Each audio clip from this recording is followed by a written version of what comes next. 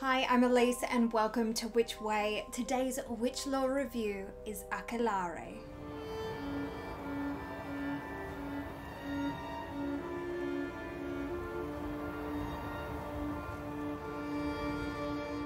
Akelarre was released in 2020. It was also released under the English title of Coven of Sisters, or Coven, and it was directed by Pablo Aguero. It stars Amaya Abasturi as Anna and Alex Brendamore as Judge Rostigue. Set in an unknown village in Basque Country in 1609, Anna, her sister Maria, and 4 of their friends are suddenly arrested and interrogated by Judge Rostigue on charges of witchcraft. The judge is convinced of their guilt and obsessed with the witch's Sabbath, so Anna must think quickly to save the lives of herself and her friends, or burn at the stake.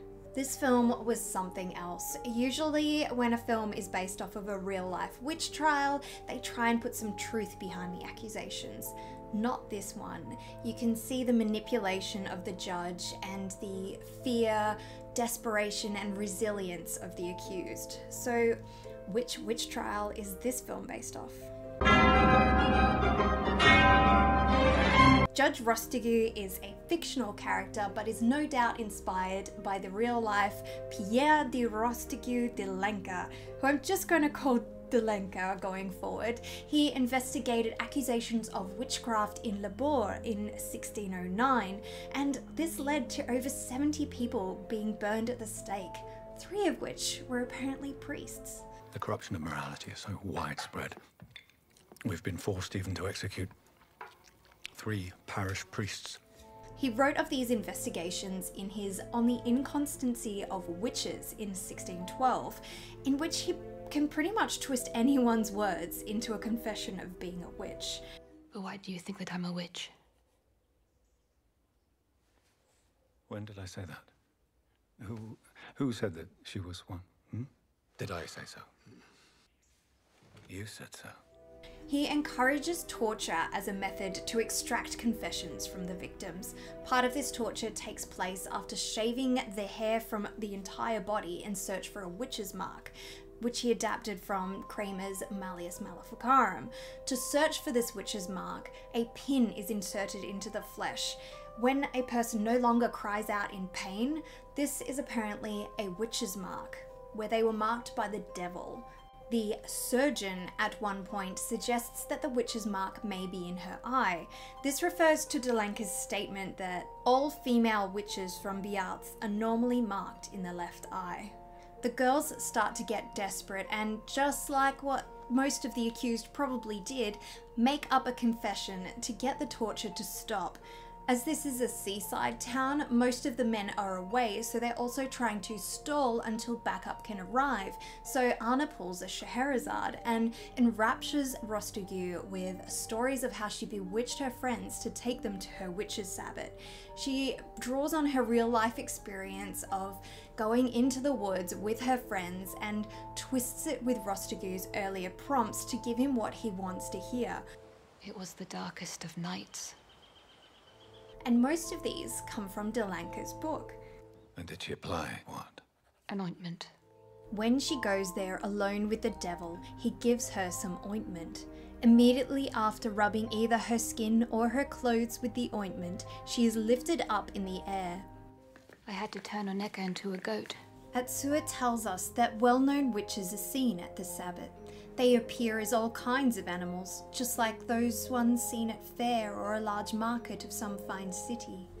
I bewitched them by playing a flute. A witch named Ansuperamin would play a flute at the Sabbath, mounted on the devil. And we consumed these hosts that consisted of the black fungus that grows around the bottom of oak trees.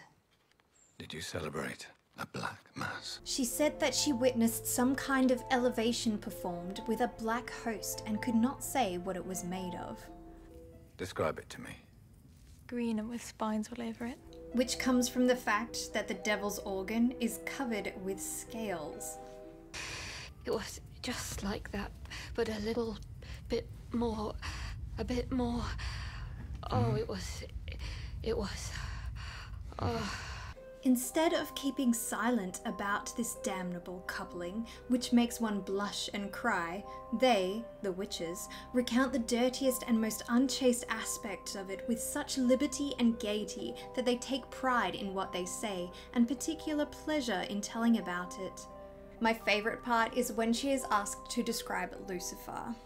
He dresses in black. Beard.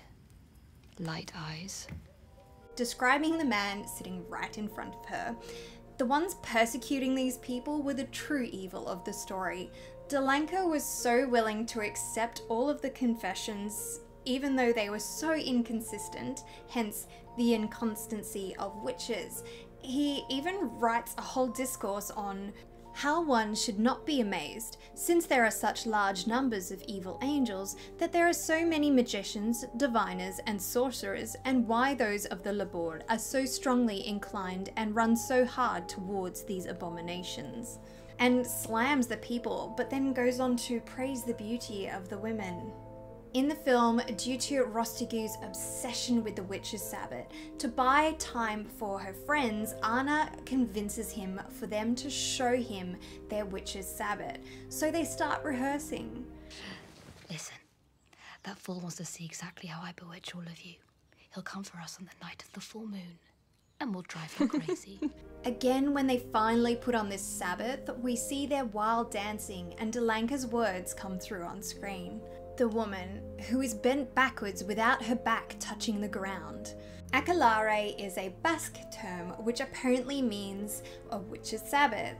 And since Satan apparently presided over the sabbats in the form of a goat, Ake is apparently the Basque term for goat, so it can also be translated into meadow of the goats or heath of the goats. And apparently that's what started this whole thing. Alaya wanted to bring her goat with her into the gathering in the woods. Girls, please listen to me. I want to go to the feast with you. Moral of the story, leave the goat at home. But no, the end of this film really got to me, but I won't spoil it for you. I'll let you draw your own conclusions. This film scores for history, as it's an amazing account of what actually happened when accusations of witchcraft started getting thrown around. There is another film called Akelarre from 1984, based on the Basque witch trials, but I cannot find it to watch. But from the clips I have seen, it's pretty much torture porn, so I might give that one a skip. Hard pass. If you want to read Delanka's On the Inconstancy of Witches, it is available for free as an ebook from Google Books, so I'll link that in the comments.